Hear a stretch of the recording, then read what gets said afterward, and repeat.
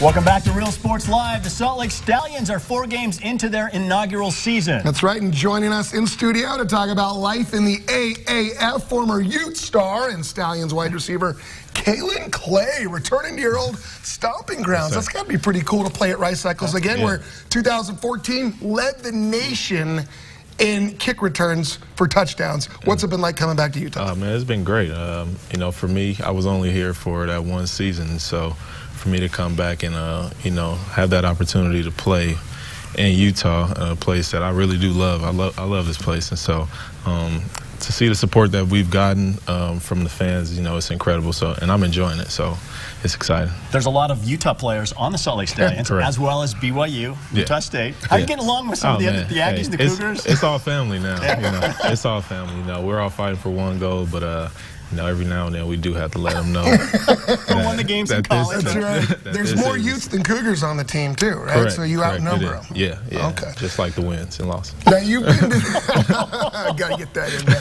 Now you've played at the highest levels. I mean, 4 years in the NFL. You have a couple of touchdowns with the Ravens and with the Panthers as well. Obviously, the AAF is not the NFL, but how far off is the talent level? I mean, a lot of these guys have major college and NFL experience, right? It's not far at all. You know, it may be a little bit slower than the NFL, but like you said, these guys are NFL caliber guys who have been on rosters and just unfortunately didn't get that chance to showcase their talents. And so, you know, it's not too far off, man. The game speed is pretty fast, and you know, and it's exciting. So, you know, I'm loving it. Your head coach Dennis Erickson said at one of his press conferences that a couple of players are here for the love of the game.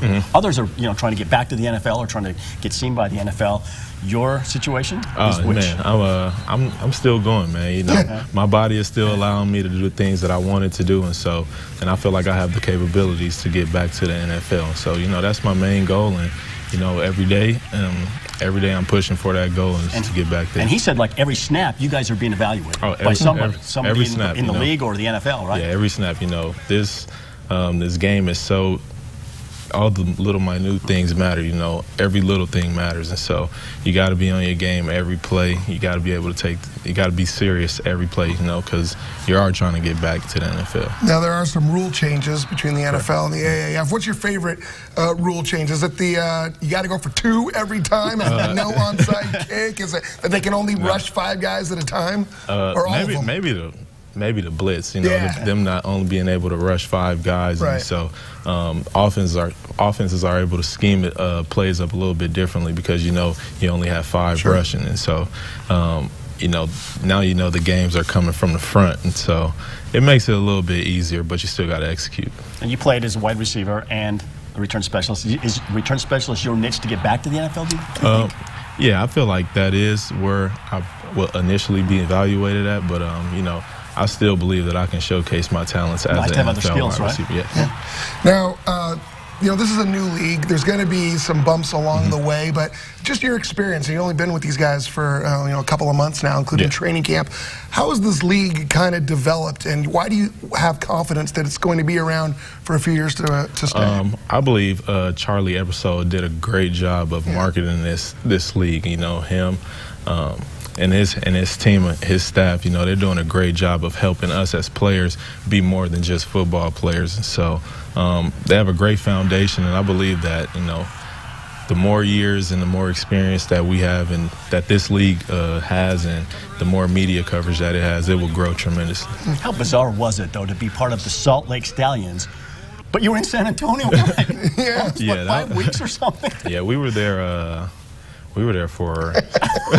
Living in that hotel for like over a month. Like, the other players. We hadn't even been here, and I didn't do the mini camp, and so yeah, being in San Antonio for I think it was 6 or 7 weeks. You know, it was pretty gruesome, but you know, we handled it pretty well. You know, that's part of being you know, NFL athlete. You know, sudden change, you got to be able to go do what you got to do on the fly, and so I think we did a pretty good job. Now, since you are one of the locals, so to speak, you spent a full year here. Are you you and Trevor and Anthony Denham, Trevor Riley, and some other guys like tour guides for the guys who had no Utah experience? Yeah, because everybody's like, man, where do we go? Where do we go? So, you know, we're taking them places. You know, trying to get them out. You know, the weather hasn't been nice to us the last couple of days. But you thawed out from last night, though. I see that. You still got the jacket on. a little. That was warm cold now. one last night. That looked bad.